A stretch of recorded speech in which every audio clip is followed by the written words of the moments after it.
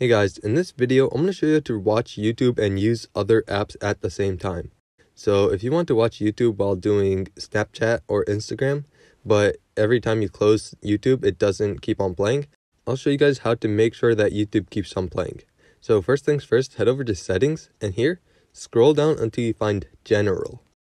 Once you find general, click on it and it'll bring you to this page. Here, you'll want to click on picture in picture. It's right underneath AirPlay and handoff and right above CarPlay. So once you click on it, you want to make sure that Start Pip automatically is turned on so that the green toggle is green and not gray. This just makes it that videos can still play while you aren't in the actual app. So this works for FaceTime and other things too. So then go back to your home screen and then go over to the YouTube app. Here, you'll want to click on your profile picture in the top right corner.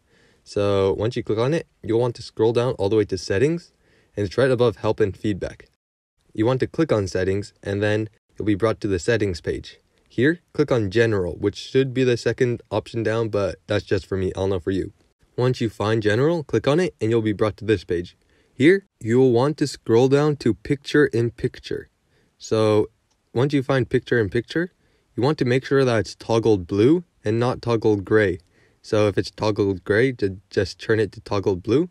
And then once you do that, you can go back and you'll be able to play videos outside of the app. So I'll show you guys how it looks like real quick. So let me go back to my home and let's play this video right here. And once I start playing it, I can just go out of the screen and it'll still play the video. You can move it around and everything like that.